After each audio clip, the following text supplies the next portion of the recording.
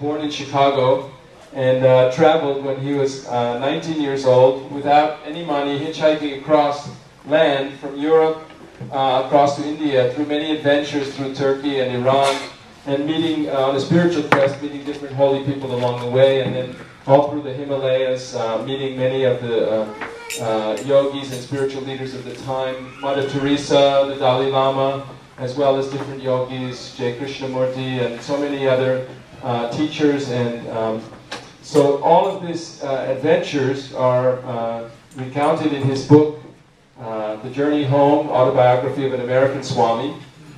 And that book is being offered for sale tonight, and he will be signing copies. It's being offered at a discount off the retail rate. It's $15.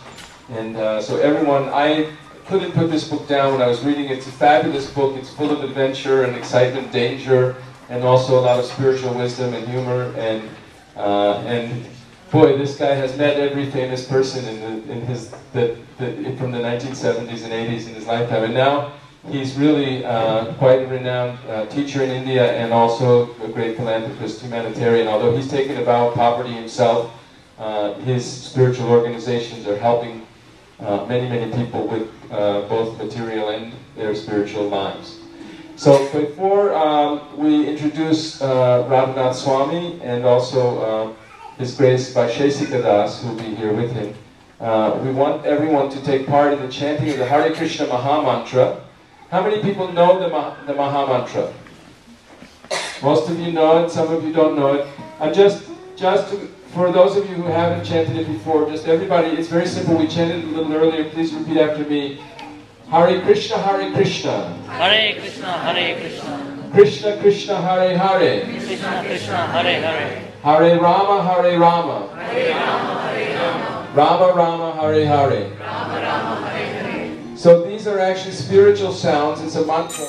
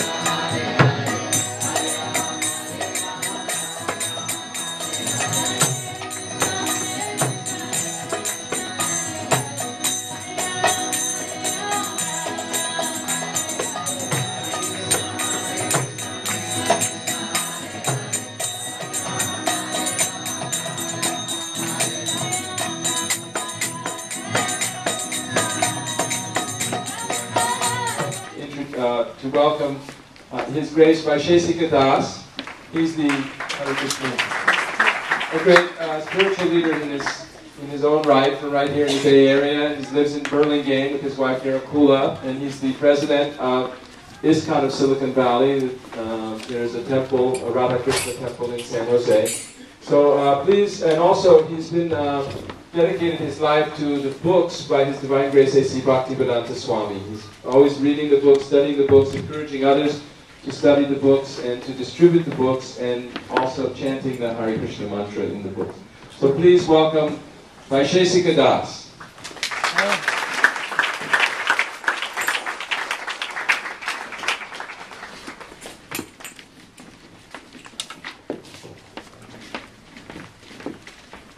Thank you, Karnath Prabhu, and it's wonderful to see you all here tonight.